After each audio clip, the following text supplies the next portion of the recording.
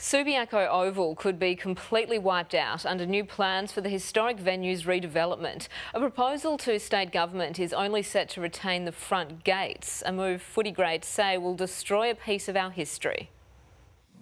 The entry to WA's home of footy, a heritage-listed gate, could soon be all that's left of Subiaco Oval.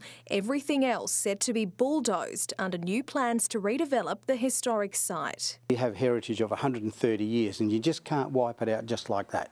The new draft being considered by the state government proposes the entire demolition of the Oval's grandstand, light towers and car park. It says it's simply too difficult to retain due to the distinctive curved design.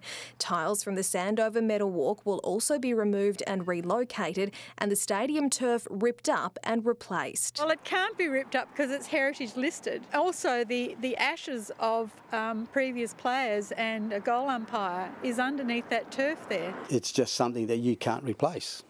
Footy legend Barry Cable played 3 premierships and his 100th game at Subi Oval. He believes there should be a museum to celebrate the site's history. Then we don't lose anything. It's at the ground where the history has been created for 130 years, so it's fantastic.